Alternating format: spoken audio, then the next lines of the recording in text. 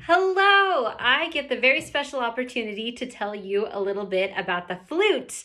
I am Tina Bennett. I go by Mrs. Bennett in my classroom, and I teach middle school band in Buffalo, Wyoming. And when I was in college, I majored on the flute. This was the main instrument that I got to play. And I picked it for a lot of reasons. I really loved it because it plays a lot of melodies, and I always felt like the flute had the prettiest parts, and I really wanted to play those really pretty parts. I also really liked how it looked. It has a lot of keys on it, and I thought that that was really, really neat. And I also liked that that it was like shiny and silver. And I always thought that it looked really, really neat. So that was another reason why I really wanted to play the flute. And I actually got to start playing the flute when I was in 5th grade. So I'm going to tell you a couple of interesting facts about the flute, and then I'm going to play a little bit for you so you can get to know this instrument a little bit better. The flute is part of the woodwind family, and a lot of times people will look at the flute and go, but it's made out of metal and you don't use a reed. Why is it part of the woodwind family? And the reason is because the first flutes were made out of wood. But even more interesting, the very first flutes, before the wooden flutes, were actually made out of large femur bones. And your femur bone, you can't really see it on me, but your femur bone, I guess if I back up you can see, is the big bone that runs through your leg.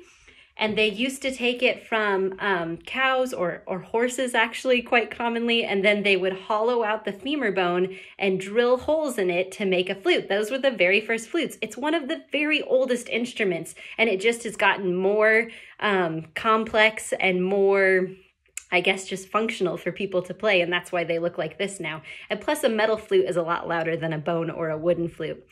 Another really interesting fact about the flute is that it used to be played long ways like this, like a recorder, which is part of the flute family. But now the flute that we often see that you play for band and for orchestras is a transverse flute, which means that you play it this direction, and then you blow into a tone hole to make sound.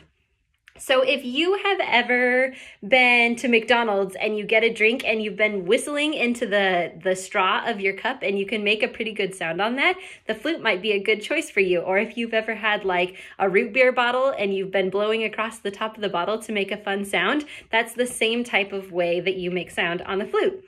Another really cool fact, I think this is cool because I love the presidents, George Washington was actually a flute player. It was really common for men in the military to play the flute because it has a nice high sound, and as military men were marching for any kind of reason, there was often a fife or a flute player that would play a melody over top of the marching and over top of the drums because it's high and it carries really well to our ear, and so it was a melody that you could hear. So really cool instrument, the flute.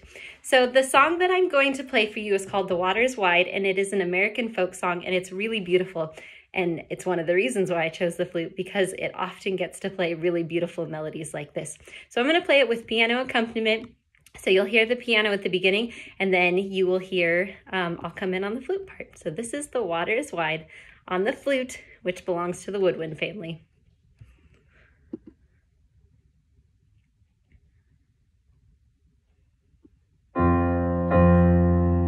It's crazy to think they used to be played like this. That seems much harder to me.